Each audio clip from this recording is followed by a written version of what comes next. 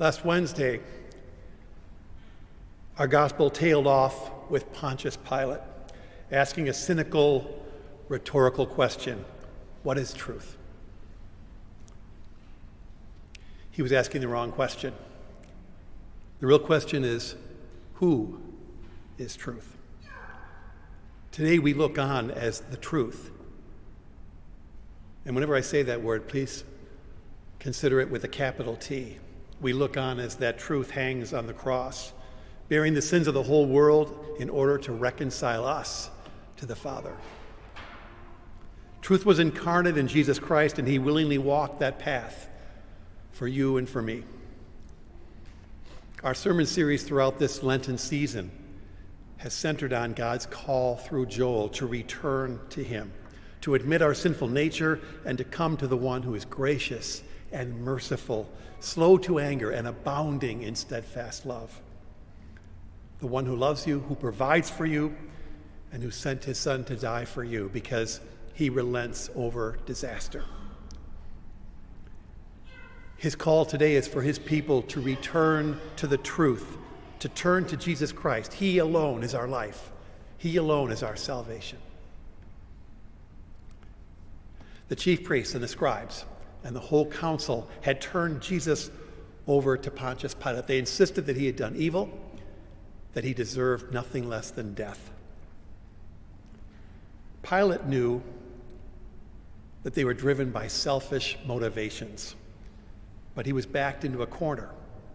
His was an impossible choice: to put an innocent man to death or lose control of the town that will very likely erupt into a riot, and therefore probably lose his job too, perhaps more. As chaotic as it seemed, everything was going according to plan, but not the plan of the scribes, not the plan of the Pharisees, not the plan of Pilate. This is the plan that God himself has put together from the very beginning of time, a plan of salvation needed because of mankind's fall into sin. A plan that included a battle between the offspring of a serpent and the offspring of a woman, as God promises in Genesis chapter 3. A plan that required that the heel of the Son of Man be bruised, but would finally be complete as the head of the serpent was crushed and death was stripped of its power. The plan that would play out on a cross with Jesus Christ at the center. So Pilate, he tries to placate the accusers. He has Jesus flogged and tortured, mocked and insulted, whipped and beaten nearly to death.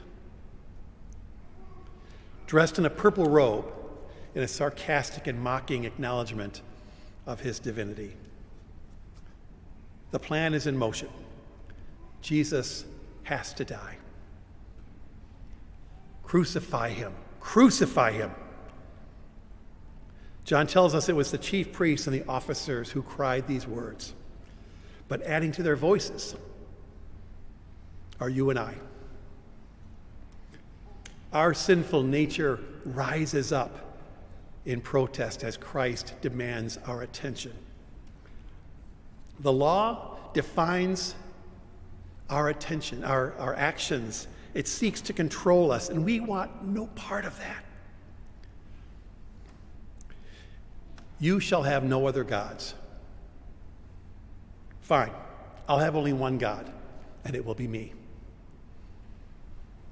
This man, this Son of God, wants first place? No, he must die. Crucify him. Do not take the Lord's name in vain. This man has blasphemed and called himself the Son of God. Crucify him. Honor the Sabbath day by keeping it holy. You can't tell me what to do. Crucify him. Honor your father and mother. You shall not kill. You shall not commit adultery. You shall not steal or bear false witness. You shall not covet. Crucify him.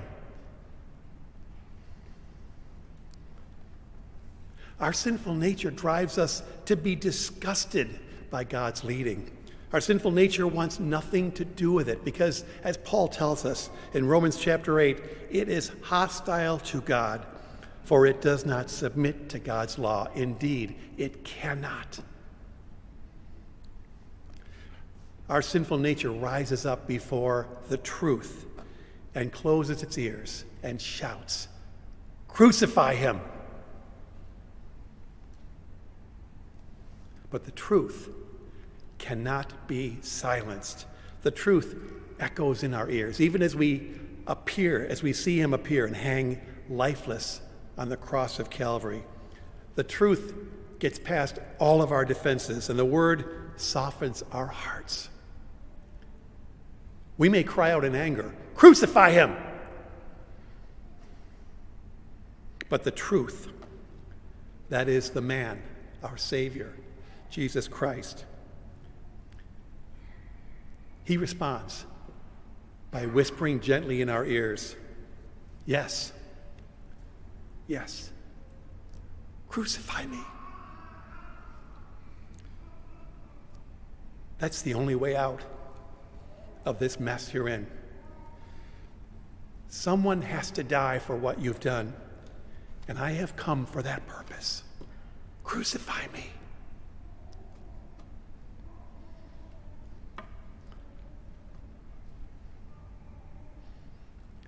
Look at the cross. Look at the one who hangs on it, bearing our sins, taking our punishment. Isaiah tells us his appearance was so disfigured beyond that of any human being, and his form marred beyond human likeness. He was despised and rejected by man, a man of sorrows and acquainted with grief. Look at this man. Look at your Savior, beaten and bloody and suffering.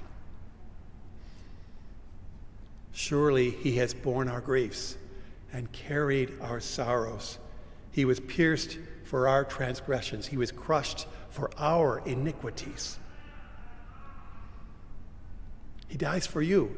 He carries your griefs, your sorrows, your sin, your guilt. Why? Why does it have to be like this? God tells us again through the prophet Isaiah, it was the will of the Lord to crush him. He has put him to grief. He poured out his soul to death and was numbered with the transgressors. Yet he bore the sin of many and makes intercession for the transgressors. Your Savior, your Lord, who died for your sins, who made intercession for you, who willingly poured himself out to death so that you would have life.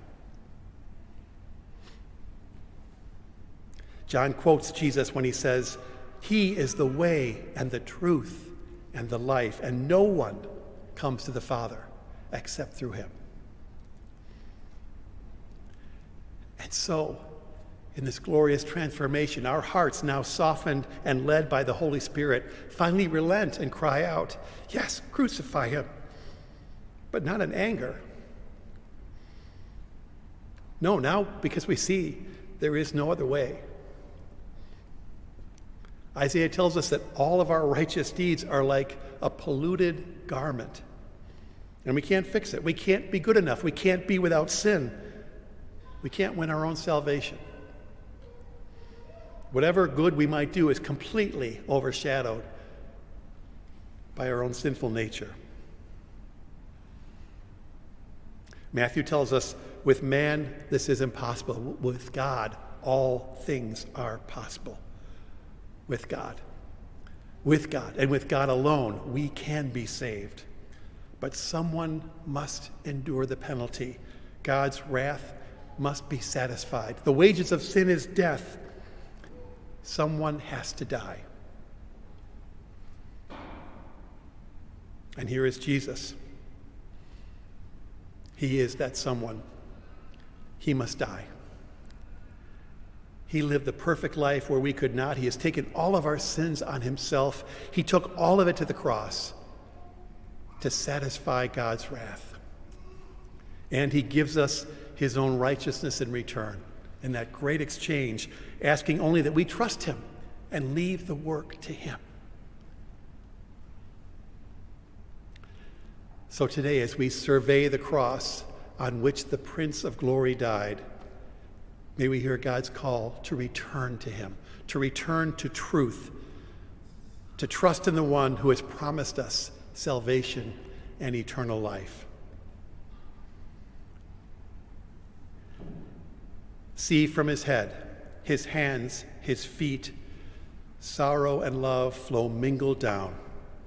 Did ever such love and sorrow meet, or thorns compose so rich a crown? In the name of our suffering servant, our Savior, Jesus Christ. Amen.